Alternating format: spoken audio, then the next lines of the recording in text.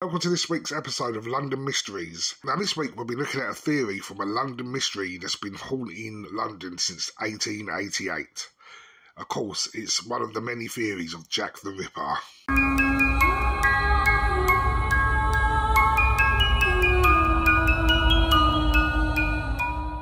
London, 1888. The streets of Whitechapel became the hunting ground for one of history's most notorious killers, Jack the Ripper. For a century, theories have swirled around the identity of the elusive murderer.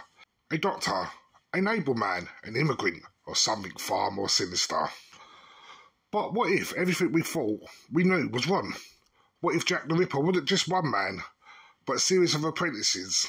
This is the story of the Forgotten Apprentice.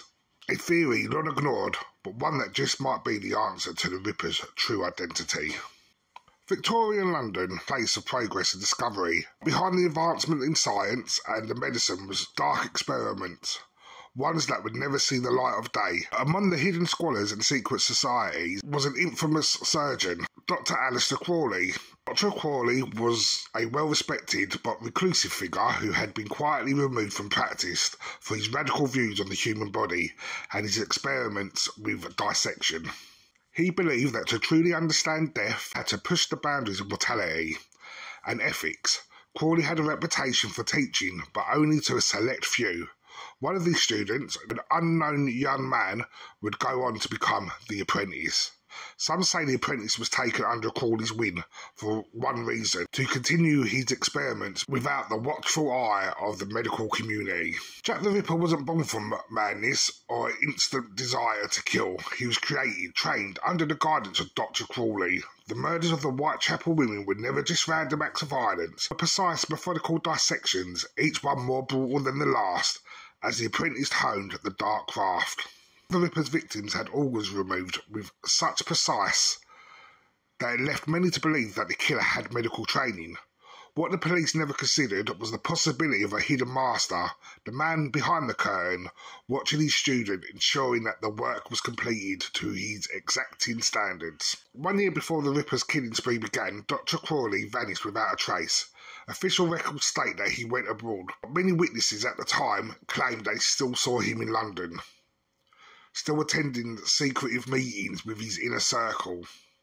What if Crowley never left? What if he was hiding in plain sight, orchestrating the Whitechapel murders? So the theory goes that Crowley, fearing exposure, trained his apprentice to carry out the murder in his place. The apprentice's gruesome acts were not just killings, they were part of a twisted curriculum, each murder designed to push the limits of the young man's surgical skill. But something went wrong. The apprentice, now fully immersed in his new role as the Ripper, began to unravel. Crowley's influence could no longer contain his student's growing desire for violence.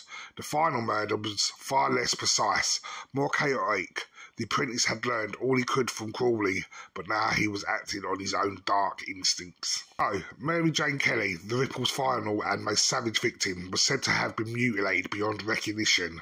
This, according to the theory, was the apprentice's ultimate act of rebellion. He had surpassed his master, taking his gruesome lessons to a level even Crowley hadn't anticipated.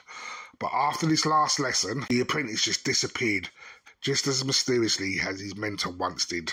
Still today, the identity of Jack the Ripper remains unsolved.